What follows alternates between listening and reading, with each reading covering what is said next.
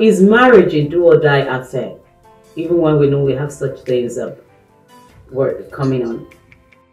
Okay, marriage is not a do or die affair. That's let me just say that, first and foremost, God frowns at divorce, but there's nothing that says that if somebody is physically being abused in a home, or they can no longer endure that relationship, they have to remain there till they die. A person can be separated from their spouse until the other person, who is the aggressor, I would like to say the abuser, gets help.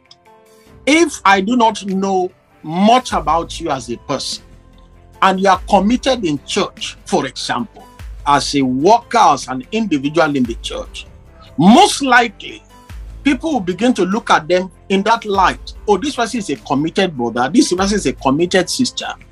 And people begin to rise through the ranks.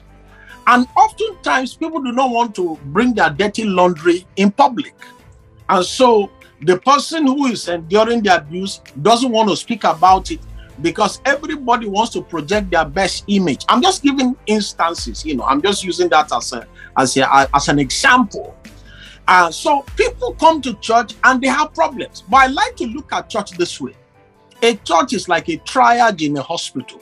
A church is like a place, an emergency room, when people come and they need help. People are actually, they have issues.